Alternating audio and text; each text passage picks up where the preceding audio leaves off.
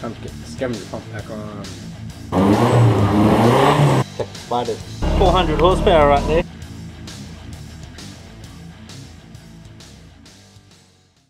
Hey guys, welcome back. Today I'm going to put the scavenger pump back in. I'm going to be sorting out the suspension.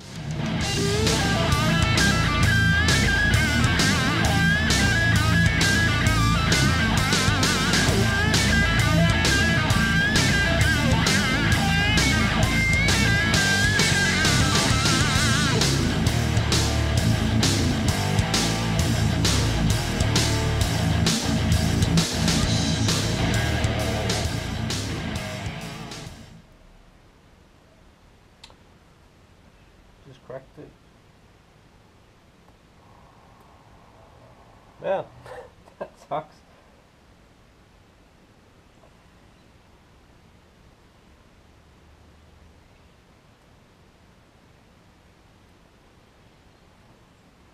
I'm gonna have to re-glue it. So good with the barb still in it. Well, that sucks. Chipped off when I screwed the barb in. I'm just gonna have to re-glue that. It's alright, we'll see it back on in this episode anyway. Just gotta find something else to do. So I'll do the suspension. Will I lower it? Will I raise it up? Stay tuned. And it's another day. I had to get a new phone yesterday, so I couldn't really do much more. So today we'll be putting on the overflow and the scavenger pump and the hoses.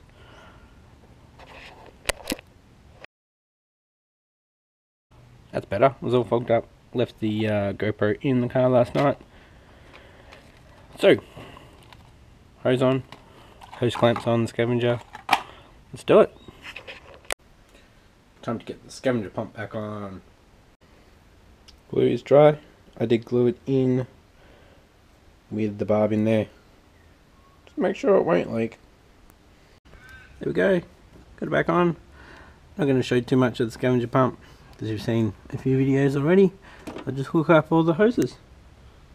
And there we go, boys and girls. The pipe's up higher than the exhaust now. Right guys. Golf's been on for 5 minutes or so. See if I can start it. Scavenger.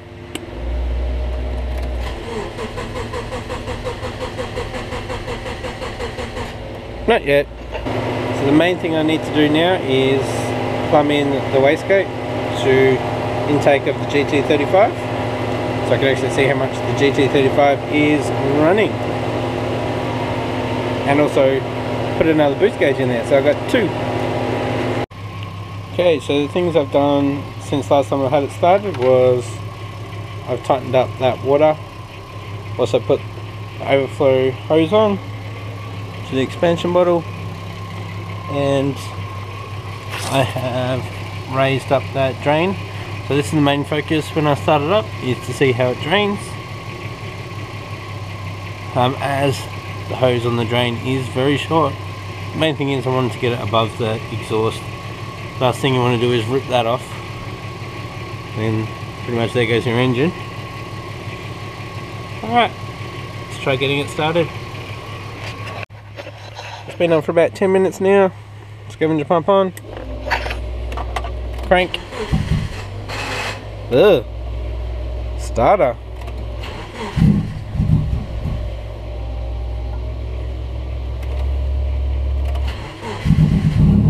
There we go.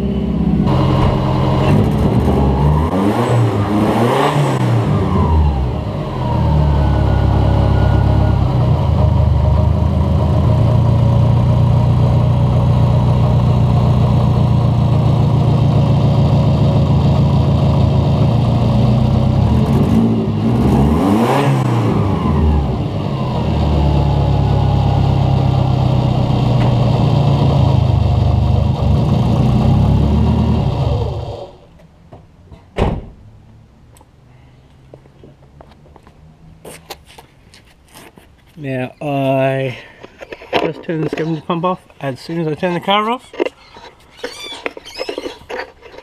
So the oil is up to about here. Swap hands there.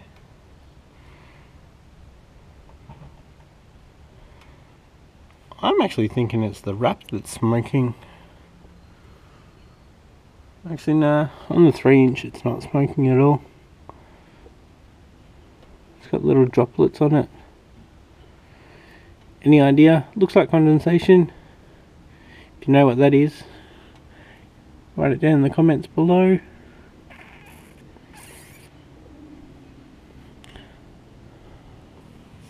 So, no leaks at all on this T-piece. Let's check the scavenger.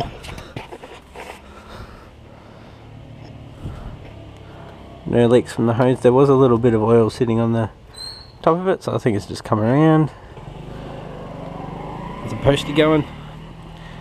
Now this hose here was sitting in the bloody oil pan, so it's got a bit of oil on the outside of it. I am very happy. Good work on the back of it. What are we going to do? Alright, so I'm just going to take you through what tools you need to change over the rear suspension. You need pliers to take off the clip for the brake line. For myself, I needed some 17s for the sway bar links, some 19s, 19 for the nuts on the wheel, so the lug nuts, and also the bolts that hold the bottom of the suspension into the knuckle. Need a 12mm deep socket for the 3 12mm on top of the suspension. Scissor jack to put it underneath the knuckle, and just a ratchet, and you call it drill. Just made it quicker, but yeah, they are the basic tools that you need to take off and swap over your rear suspension, be it back to stock or to lowered or even coilovers, I believe. Have fun, try it yourself. Another nuts.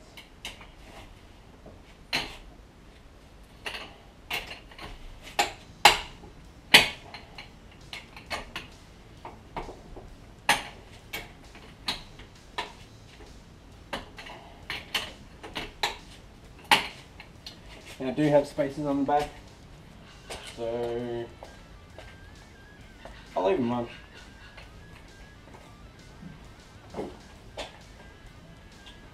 I drove over one of the jack stands. I do have a trolley jack, but it's broken. That's why you probably see me with the little scissor jack.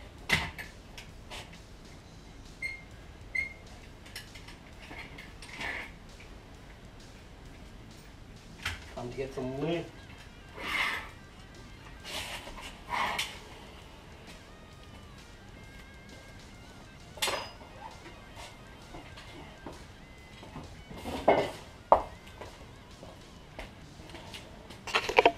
There we go, car is up. Alright, first rule of changing suspension: jack it up safely, jack stands, put a chock under the front. Next step, obvious, take your wheels off.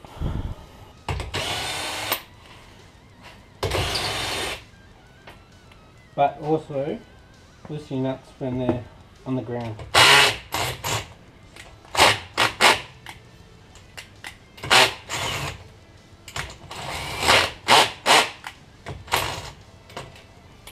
Stupid thing. Might not have loosened that one. There we go.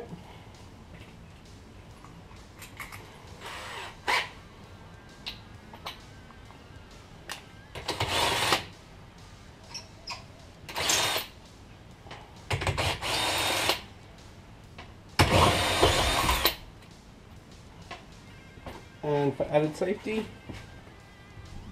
check for spiders.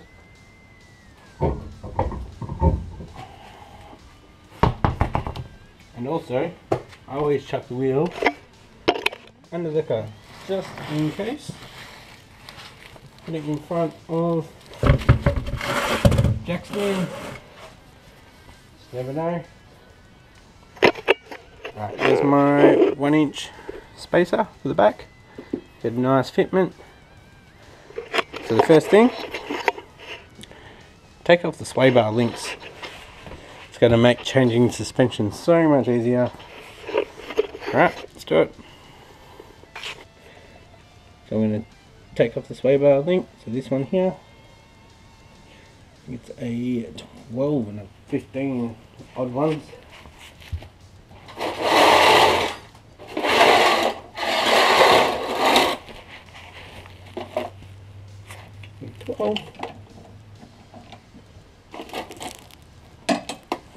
No, it's not. 15 and 17.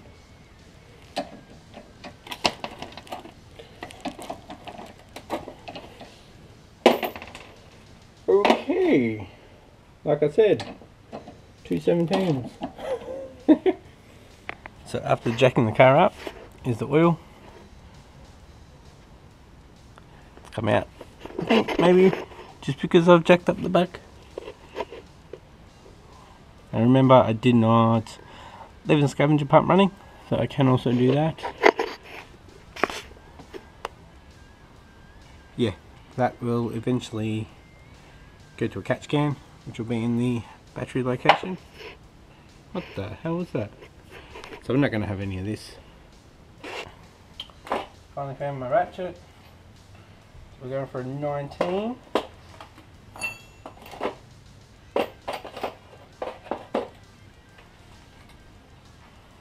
So it's the same as the lug nuts. A 19.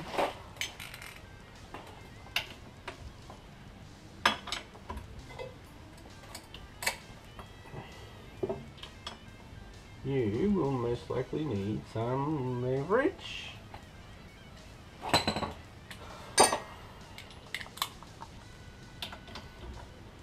Depending on how long. Ow! That's one of these. Alright. Loose. And the second one.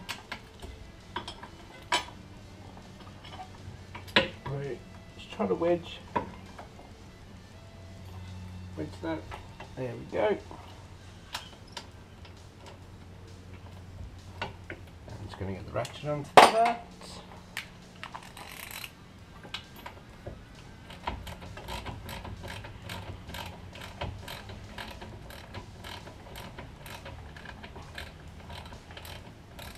Yeah, I think I need some new bushes in those sway bar links.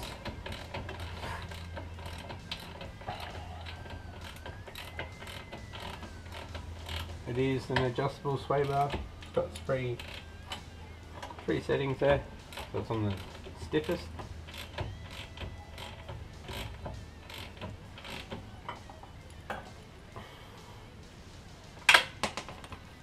$19mm.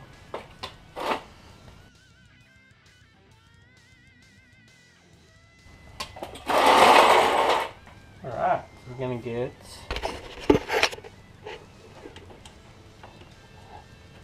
this clip here off. So I need some pliers. Now I have changed his suspension so many times that you have to, well, they already angle grinded away, so I could get them out. And going from the back. Alright, so when I bought them there was a little cut here so we could get the brake lines out. So I just bend that. It's all about the angle, and you guys are in the right angle. There we go. So just got to get these bolts out.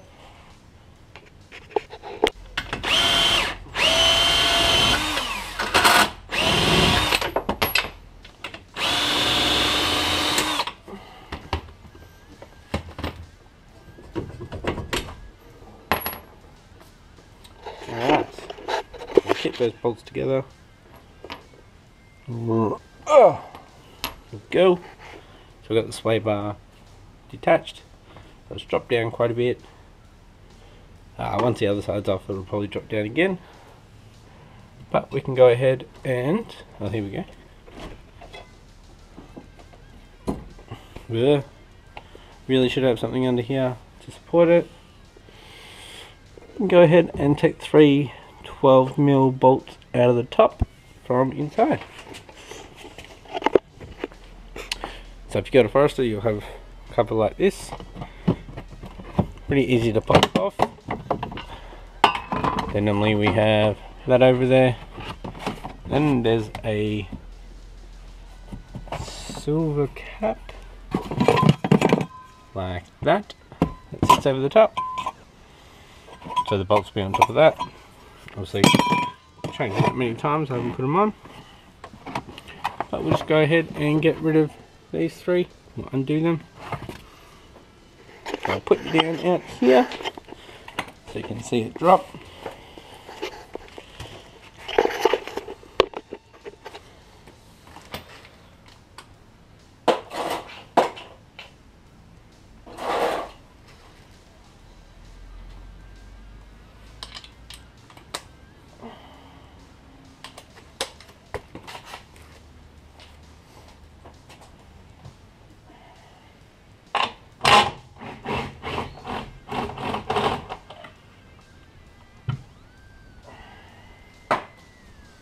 Make sure you don't lose those nuts into under the carpet. Right, you would have seen that drop down a bit. It'll be very easy to pop it out now, but I'm going to go get that scissor jack and just put it underneath. Right, so I've just jacked it up a bit, just so I could get the link off.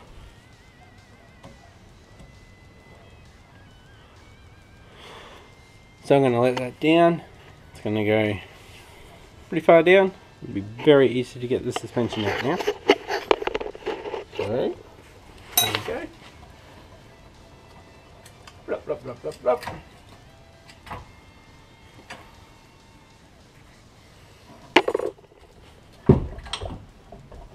So, just watch out for the ABS sensors when you're getting the suspension out.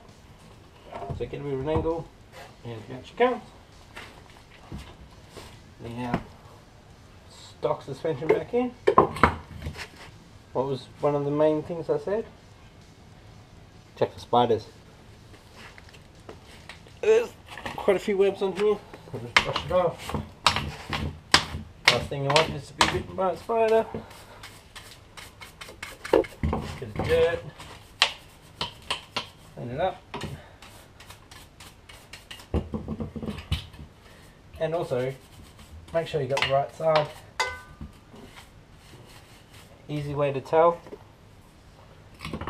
is the location of the brake bracket there. So it's on the back side of it. Alright, so this is normally a little bit harder, as it's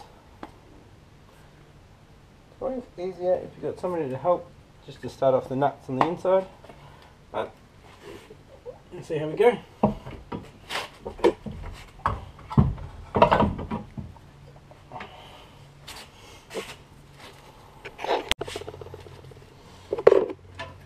So let that all the way down. Just line it up into the knuckle. So it just needs a bit of a wiggle. Pull it down a little.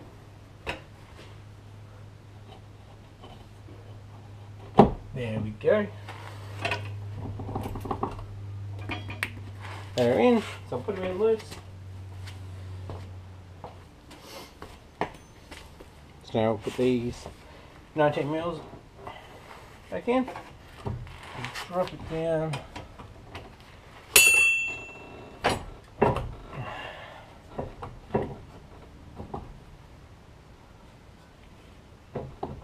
So we're going to be running it fairly different angles now. both these bolts are the same, whereas the front ones have casted bolts.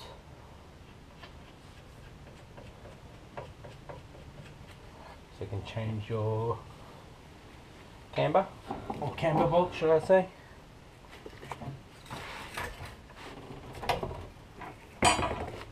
So I'll leave that down. I do have a bolt in. Other bolt. Got it sitting in there. Push it forward. And should be able to get it in. There we go.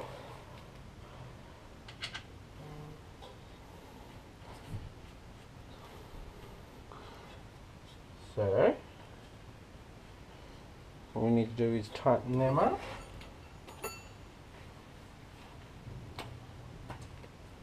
Get the 19 back on there.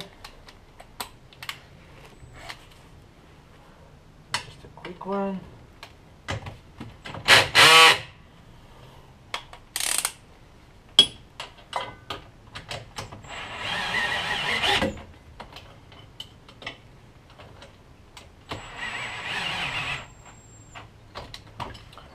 Go.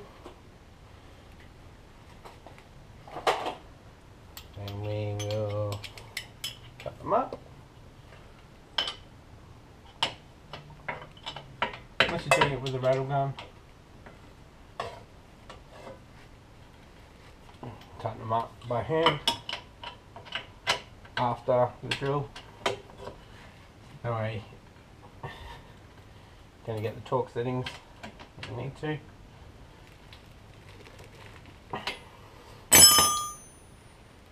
And one last thing, the brake.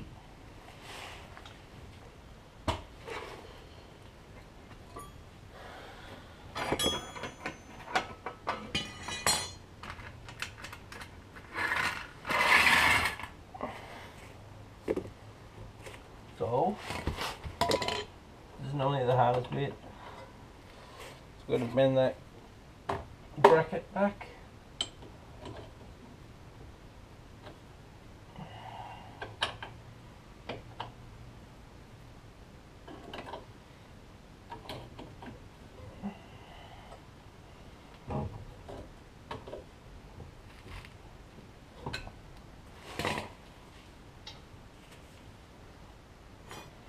And also, don't misplace that clip like I have. Okay, I can't find that clip. I'll come back to it. I will find it. Just going to go to the inside and jab up these nuts. So make sure that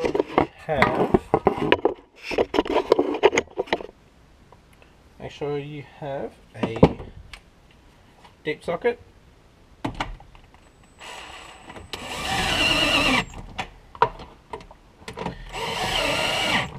Don't do them up tight.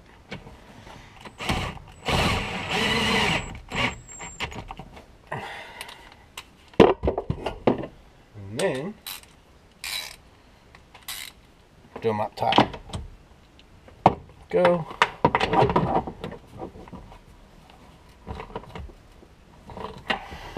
Nice one.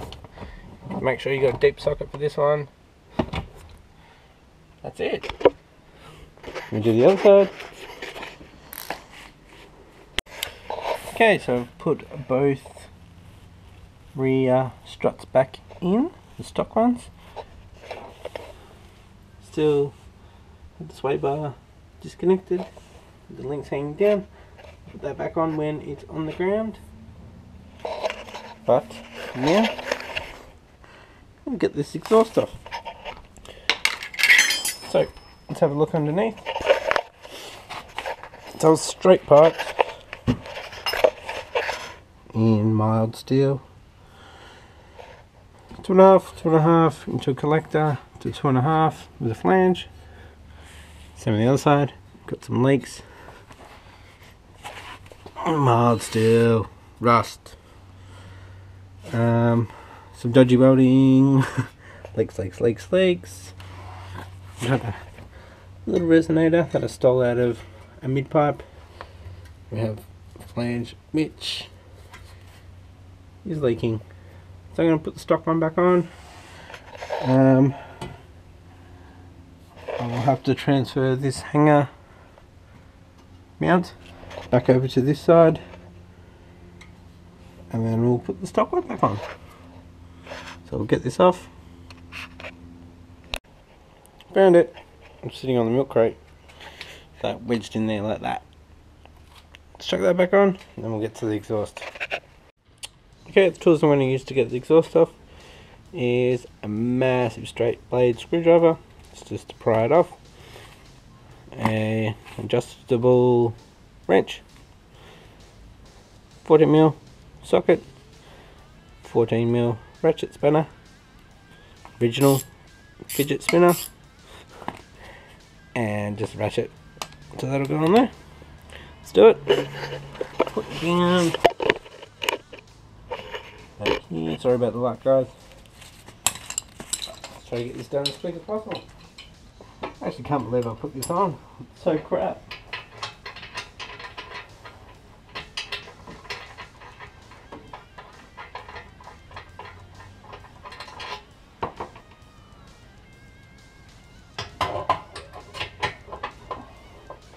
But once the car's back on the road, I'll redesign it, re-weld it. By then I'll have a argon and I'll make it pretty.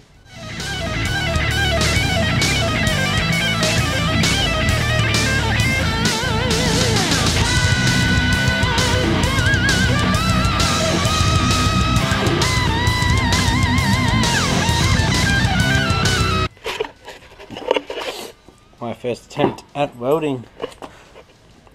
Look at those joints, angles, it's terrible. So I'll probably end up hacking this one up, get some stainless steel, get some nice curves going. I attempted to use my pipe bender, which is crap.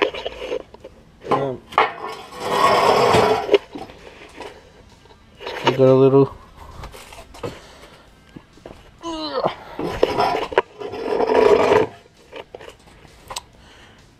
scrape from the other day on the driveway from my last video. All those leaks. Yeah, I'm going to put the stock one back on. I'm not going to record that. Everyone knows what a stock exhaust looks like. Alright, stock exhaust is on. Put some gasket sealer on that flange, the diff back flange. It's been about 20 minutes, so I'm going to put the wheels back on, lower it down, and then put that sway bar on and start it up. Run it for about 10 minutes to cure the exhaust cement gasket thingamajiggy, and you guys can hear the difference in the exhaust.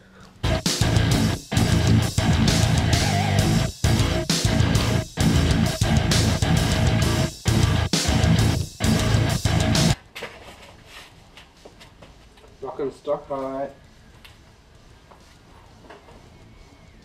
The boat. Good fitment there. The spacers.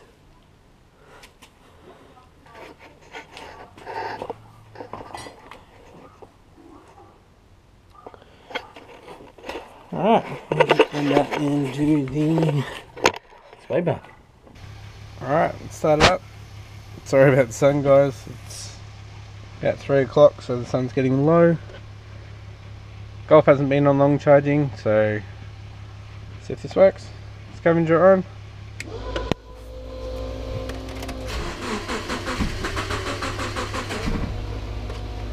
Once, two.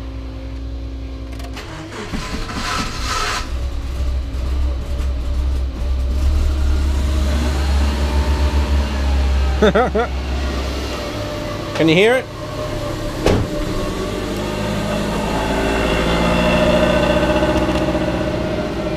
pretty loud.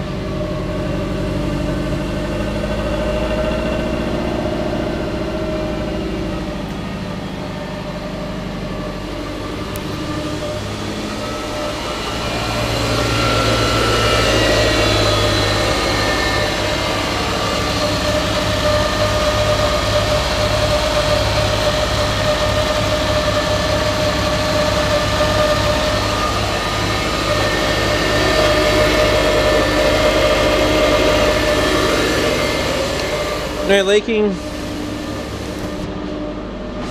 Put you guys down here, I'll give it a bit of a rev.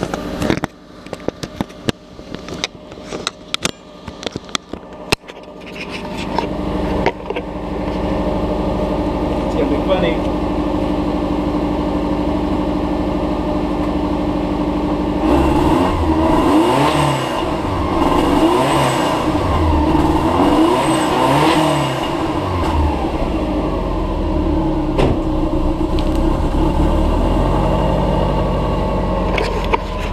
Hear that, guys?